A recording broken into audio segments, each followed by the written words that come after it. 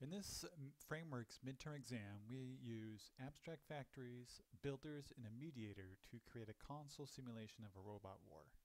Each robot has a torso, a gun, and at least two identical legs. Guns have a weight, a damage per second or DPS rating, a cooldown period, and an accuracy rating. Legs have a health rating, a power rating, which details how much weight it can move, and a weight. And the total weight of the robot is the sum of the weight of the legs, plus the weight of the weapon, plus the torso weight.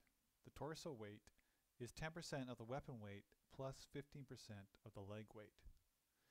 The health of the robot is 50 base points, plus the sum of the legs times 1.5. When a robot is damaged, it takes damage to the legs first, and then to the rest of the robot. When the robot legs are all destroyed, the robot is immobilized, and the accuracy rating of any robot attacking an immobilized robot is 100%.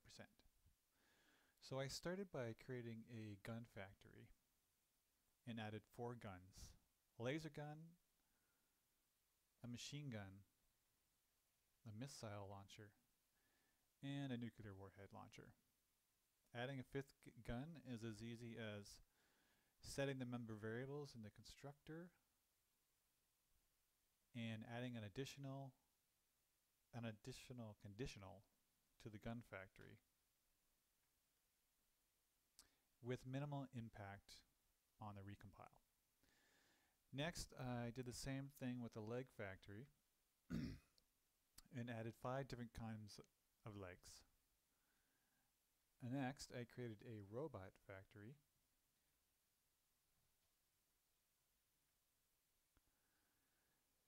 with 10 robot types and a robot builder that would actually assemble the robots with weapons and legs.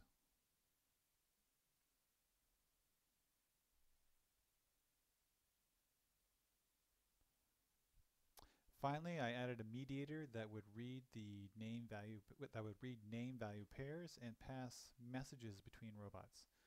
The messages tell the robots who attacked them and how much damage was received. So here's our mediator message center. And then in the main loop,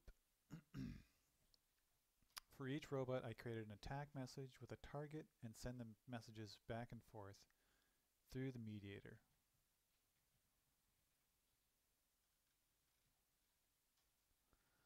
So let's see this in action.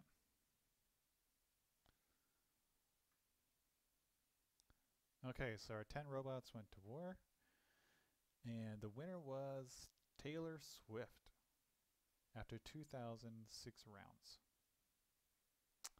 Now that's it for the Frameworks midterm. Hope you enjoyed that.